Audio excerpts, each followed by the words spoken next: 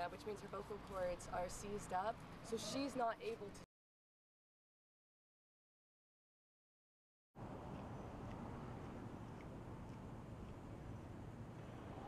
Is he was angry that he had to respond to a call that the officer radioed at one time that he had been bitten.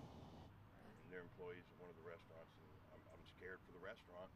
And I heard him radio to the officer that was responding. She's a service animal, everything's all right. He let us continue walking and didn't, follow us or anything. As I'm approaching my car, a police officer pulls up behind me and turns on his, siren.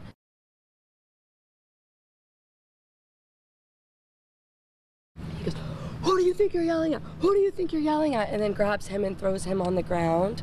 When all he said was, "Officer, officer." He wasn't saying anything derogatory towards him. He was just trying to get his attention so I could secure Miley properly.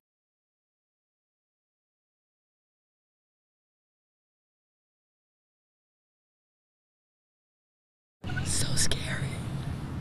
So scary. He was rogue. It was the most insane thing I had ever seen in my life. I was just begging for another officer to get there so they could just, have some sort of control, because he had no self-control.